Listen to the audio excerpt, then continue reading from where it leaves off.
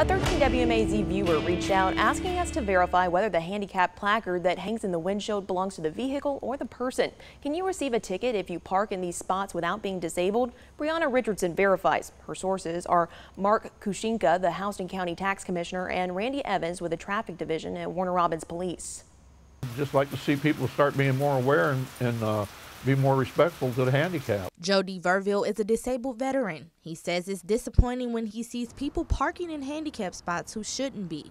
It's all I can do to walk from one of those handicap spots to get in the door, to get on one of those electric scooters, and if there's not one in there, I have to go get in the car and go back home.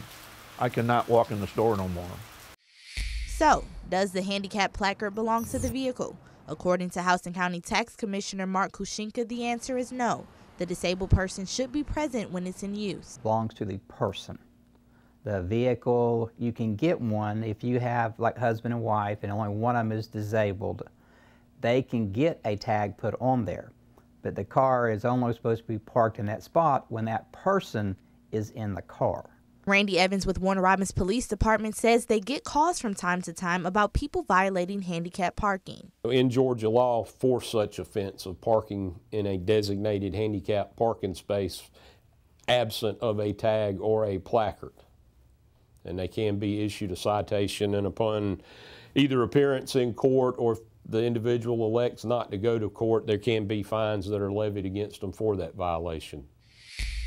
Here's a look at the form that must be filled out to receive a placard or license plate.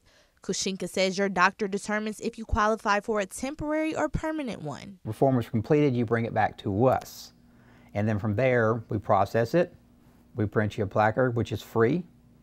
And if you want a tag, it's just a regular price for a normal tag. And Evans says treat others the way you want to be treated.